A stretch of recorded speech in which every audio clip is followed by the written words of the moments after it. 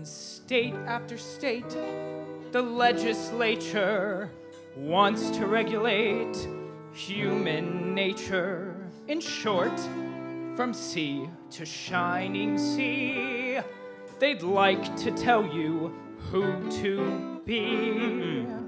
They can pass all the statutes that they please. Acorns won't grow into maple trees.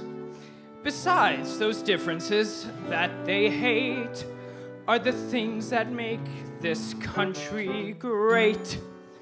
Only fools would write these laws. They simply can't succeed because you can't take the color out of Colorado.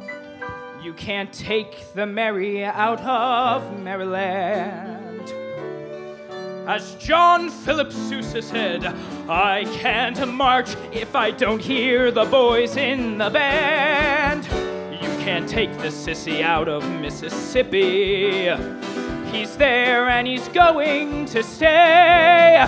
And so QED, it's as plain as ABC. You need us to make the USA. You can't kick our asses out of Massachusetts. Nope. Or subtract the 10% from Tennessee. Utah could never be the Beehive State if the hairdressers went absentee. Can't run the homos out of Oklahoma. Yow! It's their home and they won't go away. In the land of the free, diversity's the key. You need us to make the USA. Who will never be passé in old El Paso? Who will always know what's new in New Orleans? Chicago without chic would be boring in a week, and you can't have New York City without Queens. Right. You cannot replace those Staten Island ferries. And who always keeps Santa Fe? Yes, we're proud to state we help make this country great. You need us to make the USA.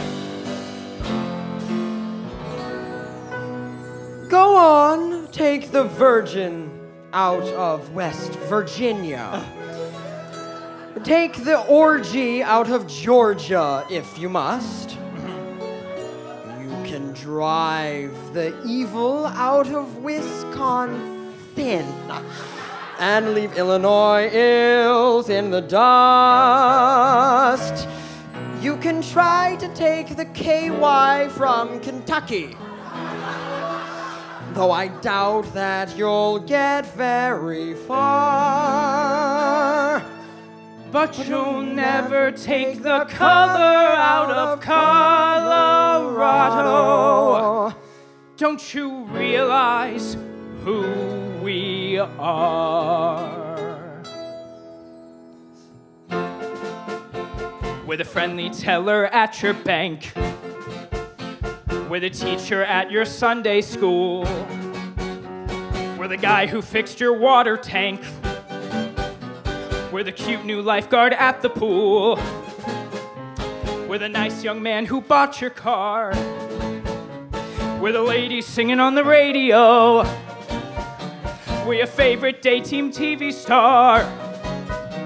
All kinds of people you already know. We're doctors, lawyers, movers, shakers, friends and neighbors, policy makers. And remember this about us: America couldn't do without us. Think of Provincetown, Key West, and San Francisco. Without us, they'd be a lot more like Fort Wayne. We're part of America.